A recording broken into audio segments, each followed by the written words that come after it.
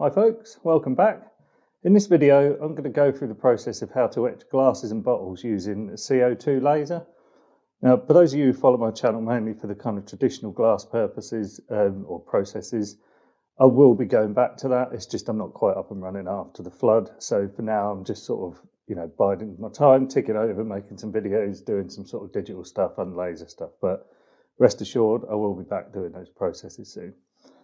Anyway, etching glasses and bottles, or anything cylindrical really, you can do it in the traditional method using a sandblaster and vinyl, but you're going to take a lot of time sort of picking the vinyl, whereas if you've got a laser, this is another click of a button, quite a skillless thing, but there is a lot of things to consider when you're doing it. So the first thing is the kit that you'll need. So I'm assuming that you've got a CO2 laser already or any other form of laser. And it's this thing here, which is a rotary axis. So the way it works is very similar to a lathe, where you've got your cylindrical object here, your laser is sitting at the top, and then your stepper motor kind of, rotates it in the steps so that your laser can sort of go back and forth, etching your design onto the glass. That's the sort of basic overview of it. But there are, like I said, there's a few things to take into consideration, and we'll start with the kind of actual products that you're going to be etching, because it's not as simple as just grabbing any old glass and thinking I'm going to etch my design all over that. So let's take a look at that stuff now. Right, let's have a look at a few glasses and I'll discuss the limitations around some of the certain shapes you might encounter. So we'll start with the wine glass. And before we look at the glass, I'll just do a brief explanation of how the laser works with a rotary axis. So the laser's got two axes, and I'm ignoring the fact that the bed goes up and down because that's manual control. But the actual thing that the laser is controlling is your horizontal, where it's just going backwards and forwards, and your vertical, where it's going forwards and backwards. Now, when you plug in a rotary axis, the forwards and backwards is the rotation of the glass. So you've got your laser, and that is going backwards and forwards, etching your design, and then this is being rotated as you do it. Now, a laser has a perfect focal length, which means basically the distance that the laser tip is from your surface is where you're going to get your sharpest etch. Now, a glass like this makes that very difficult. Not impossible, because you could do a small section of it if you just wanted to etch a name on it, but you couldn't etch an entire design from, say, there to there, because you'd have it really, really sharp here, and then as it gradually went up here, that would be blurry to the point it would barely even be recognizable. So wine glasses, doable, but not 100%, covering the whole surface. This is ideal. So if you've got something, a set of glasses or bottles that are perfectly straight, you can get a great result out of these. And we'll talk about the setup of the rotary axis later, but when you set it up properly, you can do it so that this would give a perfect sleeve with, what meets in the middle, a really, really nice uniform pattern, sharp all over, and if you needed it to meet at the back, you could. These are the products I'm going to be etching later because I want a new set of bottles behind the bar with my own design on. Then that sort of brings me to the middle ground, which is something that's got quite a slight taper on it. So I etched this, and I don't know how well that's coming out on camera, but it came out all right. From a distance, you can see what it is. It's a twin lens roller cord, but up the top there, those lines have started to converge. Now you can see how fine the lines are around the middle. That's where I will set the focal point. But then as it's going up, they should be three separate lines and they're all blurred together. Not the worst, but it's still not the best. So I think, in cases like this, you probably want to be etching something about that big, because you've got a bit of leeway either way. It's just when you get too close, you'll get blurred, and too far away, same, but also it gets much weaker. So anyway, that's my brief explanation of that. I hope that makes sense. So let's jump over and have a look at setting up the rotary axis. Right, so this is the rotary axis I've got. There's two different types. Well, there might be more than that, but the two that I've seen is this one, which works like a lathe, where you kind of pin whatever you're doing in between this, in between these two bits. And then there's also one which has got kind of rollers on the bottom. I can see benefits in both. I mean, this is the more expensive one, so I'm assuming it's probably more accurate. But I can definitely see the one with the roller being a bit more beneficial in terms of the size, because, I mean, as far down as the bed of your laser will go, should mean that's how big you can etch something that's cylindrical. Whereas in this case, you really, can go to the stepper motor. Well, I suppose you could build something out, but maximum you're going to get is to wherever these bars are. Anyway, what will come with your rotary axis is this main body here, a chuck, a few different sets of chuck jaws, and a chuck key. You might notice my chuck is really, really rusty, and that's because I don't use it. 2 reasons. First, it's a piece of crap. Like, the jaws don't meet evenly, so you just can't grip whatever you put in there in a way that it's not going to sort of wobble up and down. But secondly, I'm working with glass, and putting glass in between kind of metal jaws and clamping it together till it's tight isn't a really good idea. So I took the chuck off, and I never use that. So I'll get these bits out of the way. What I will say is I'm sure everyone's laser is going to be slightly different. Where I'm not going to be able to help you is if you get your rotary axis and then you say, oh, the plug's not the same, or there's not the area where you plug it in the same as on my one. Sorry, that's something I can't help with. So unfortunately, you'd have to kind of have a word with whoever you got your laser off to see how to wire up your rotary axis and where that sort of plug needs to go. Anyway, I can show you where it goes on mine. Just move this down here. This little white plug in here is what runs the, Y-axis. So when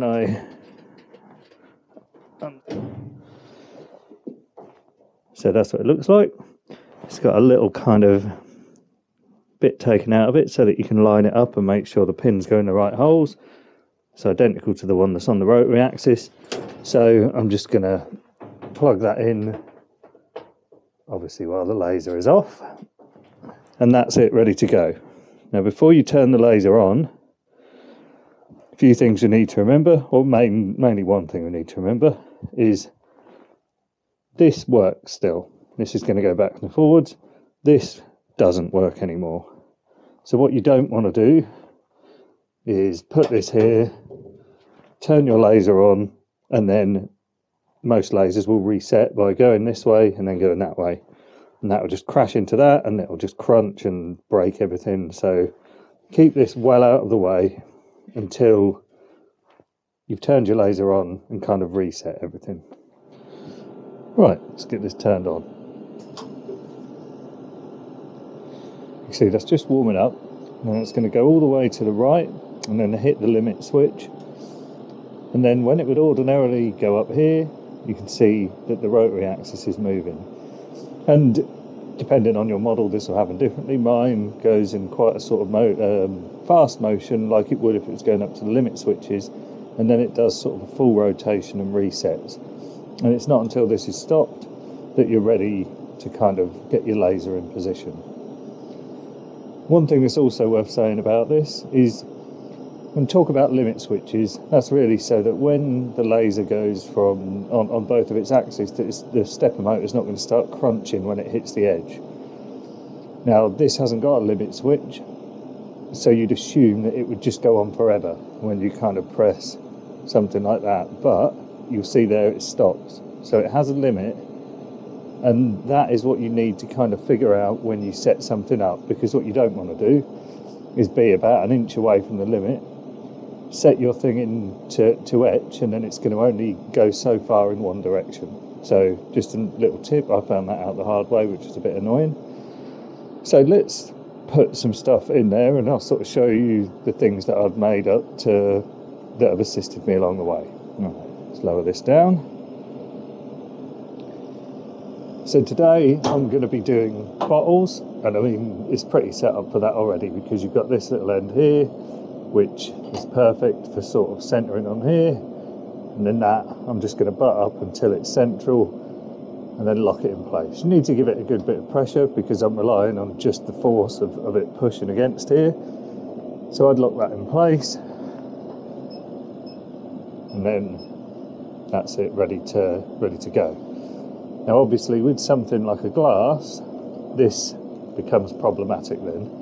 So you need to have something that's going to butt up against either this or this so that you can etch the glass. So what I've got is just a bit of wood that someone gave me. I think it's like a wood turning blank. And then I just, with a hole in the centre, I can just put that on here.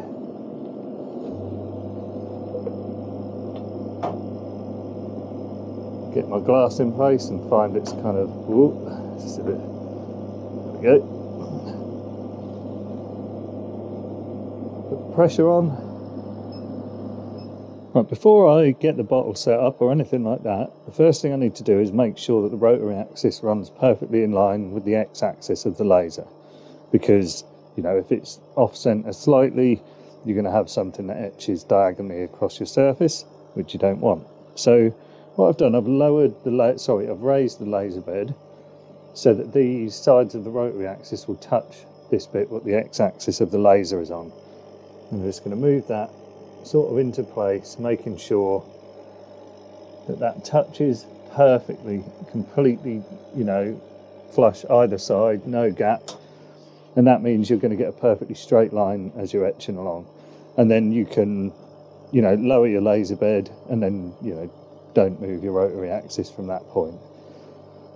Another thing, while I'm lowering that laser bed, I've prepped my bottle, and that bottle has got vinyl application. I've done a video before about how to engrave photos onto glass, and that covers this method as well as how to kind of do test pieces to make sure you're getting the perfect settings for your laser. So I'm not going to go through that in detail in this video, but I will put a link to that in the description and also in the top corner of this one here. Thoroughly recommend you watch it. There's a lot of good details in there to get the best out of your laser for when etching on glass. I don't know the scientific explanation of why, but my guess is that with lasers, the way they work is they just put tiny fractures in the glass, and I think because of that, the application tape stops those fractures from spreading. That might be complete rubbish, but you know, when I use the tape and when I don't use the tape, the difference is it's night and day. You know, this makes such a difference of holding detail. So yeah, thoroughly recommend it. Alright, so I've got my design open in Lightburn, which is a software that I use for all my laser work.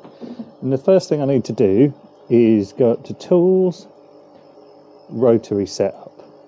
Now, I'd already clicked Enable, but you need to make sure you enable the rotary axis. Equally as important, when you stop using the rotary axis, make sure you disable this, because it will give you undesirable results on anything that you're trying to etch that's flat if you've still got it set up to use the rotary. So these are the settings here that we need to just figure out for each individual layer. Now this steps per rotation is a little bit confusing. I thought it would be it's 360 degrees to get from point A back to point A around a cylindrical object. That's not the case. I think it might be how many steps your stepper motor will take to do 360 degrees. I'd recommend, if you've bought a rotary axis, to contact the people to see what the steps per rotation are, because it's not 360 degrees. Mine is set at 76,500 randomly. But anyway, I'll show you how to know whether you've got it set. So if I leave it on 360, 87 mil is my diameter, and that gives me the circumference of that bottle. So with that circumference, 273.3, I'm going to put that into the movement on the y-axis. So 273.3. So you see I've just drawn a little black dot underneath the laser on the application tape. Now if I click this to do one rotation, you see set at 360 degrees, that doesn't go back to the black dot. So let's just put this back to exactly where it was. Back to my rotary setup. put in the number that I know works for mine, which is 76,500.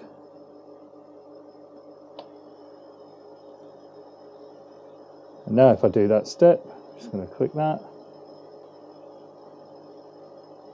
And that goes perfectly back to... So that's something you'll need to set up on your laser, because if you don't, you'll end up with a result that's quite elongated, and it looks rubbish. Anyway, next thing I'm going to do is this framing is set to center. I'm going to just rotate my design so that it's sat on the side, because the bottle's sat sideways. And this is something you have to do, and I don't understand why, but you have to mirror the design. And I often make the mistake of not setting this, and it just means it's strange, it does it backwards. So although this is backwards on here, that'll come out correct on the bottle. So I'm now just going to frame it to make sure I'm happy with where the design is going to be engraved on the bottle.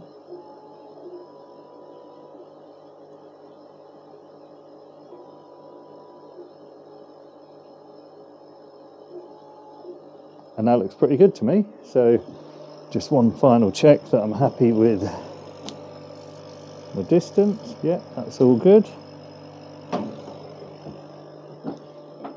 So I'm going to get my settings, which again, if you watch the other video, that goes through how to find your perfect settings for